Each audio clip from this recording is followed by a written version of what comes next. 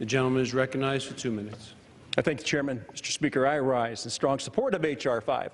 And let's get back to what we're talking about. We're talking about overregulation right now. We're not talking about the Red Army or any other type of a red threat that's coming in here. The real threat is red tape. Red tape. This is not talking about Scotch tape or duct tape. We're talking about red tape. $2 trillion worth of red tape that the American taxpayers and American consumers have to pay for every year. That's trillion with a T. Every single regulation that goes into effect, not by elected officials, but by unelected bureaucrats, I'm not saying they're not well intended, I'm just saying they're not well thought out. And we really don't know who's going to pay for all these.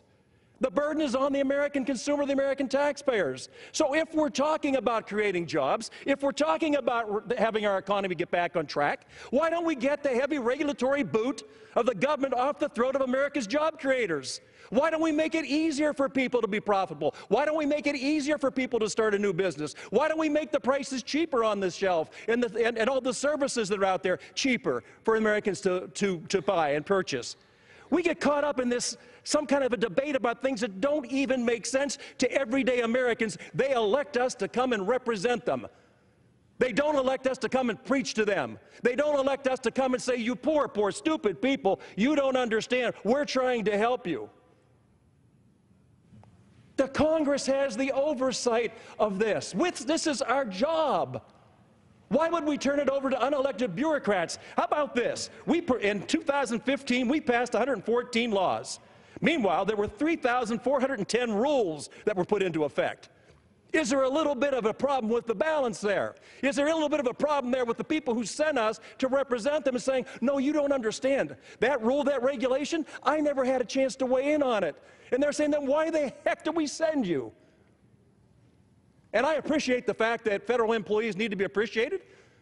Being one of those employees, I do appreciate that. When I go home, I love when people tell me, you know what, we really appreciate that you're standing up for us. We really appreciate it that you're watching where our tax dollars are going. We really appreciate the fact that you're trying to make it easier for us to breathe, make it easier for us to succeed, make it easier for us to supply all this revenue. Every single penny that this government needs to run on is not supplied by the Congress. It's supplied by hard-working American taxpayers. And you know what? We can't even collect enough money from them to cover our bills. We got to go out and borrow more. But they're responsible for it. We sign their name on every single debt that we make. It is time to wake up and smell the coffee. This is not about some other debate. This is about what we're doing to hard-working American taxpayers and hard-working Americans every single day. And then we're saying, no, you don't understand, you poor, stupid people. You don't understand. We're trying to make the air clean, the water drinkable, and everything else. Yes, I understand that. That's what we are doing. Why do you try to change it into something that doesn't even make sense? Please go back into your communities and talk to these folks that are saddled with these expenses and look them in the eye and tell them you're just not smart enough to know how well government works. The one thing they know is we're $20 trillion in the red. And there's a big thank you note coming from those same people. I thank you and I yield back. The gentleman